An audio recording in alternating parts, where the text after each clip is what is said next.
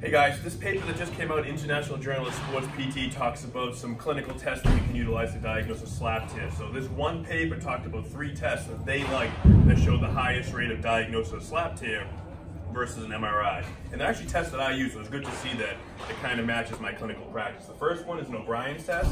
So it's coming down into horizontal adduction, in fully internally rotated position, and then resisting the motion up to the ceiling. So push, push, push, push, push. Good. If they feel pain, then we turn them into fully supinated position and then resist the motion as well. So push, push, push, push, push. If no pain, that's a positive O'Brien's test for a slap tear. So again, pain, no pain, positive test for a slap lesion. Let's go on your back and put your head down here. And the paper also talks about biceps load test. So biceps load I test is putting the patient at 90 degrees of shoulder abduction. So I don't know if you guys can see that. Elbow flexed to 90 degrees in a supinated forearm, and then resisting the bicep. So push, push, push, push, push, good. Pain would be a positive test.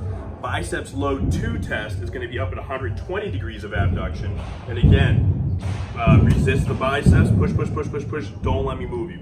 They talk about those 3 tests. If they are clinically positive, that's the best way to diagnose a slap tear, which I thought was interesting. I'm gonna put a little spin on it. I tend to use a pronated load test.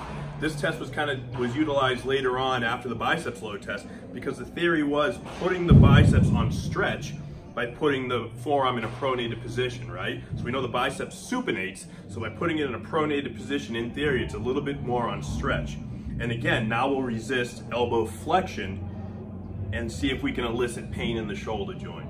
So those are 3 tests, or 4 tests if you use the pronated load test that we utilize here at Champion, and we first kind of learned about it with Kevin Wilk in Birmingham to utilize to try to diagnose a slap lesion in the shoulder joint. So check that paper out, International Journal of Sports PT, just came out from Tennessee, and let's talk about it a little further on social media. Thanks guys.